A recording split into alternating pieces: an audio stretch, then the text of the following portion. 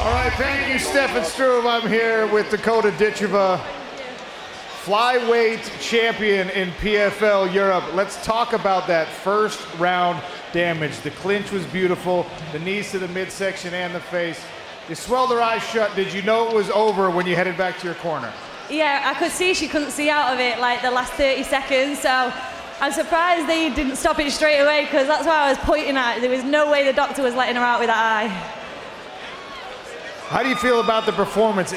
Dan Hardy and Brendan Loughnane were both saying you have the best knees in all of mixed martial arts right now. Regardless of division, man or woman, they say you've got the best knees. Do you agree? Joe, it's funny because in Thai boxing, I never thought my clinch was any good. And then it came over to MMA, and now I seem to be using it all the time, so I'll take that one. Well, you have the European flyweight strap.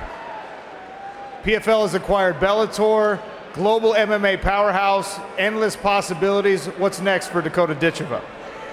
Anything. Give me whoever you want, get me to fight wherever you want. I'll stay in Europe, I'll go to America, I'll clean them all out. Just give them to me one by one.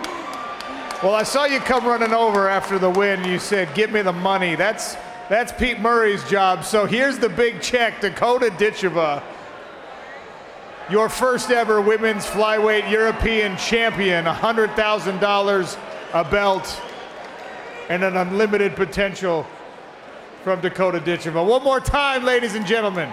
Dangerous.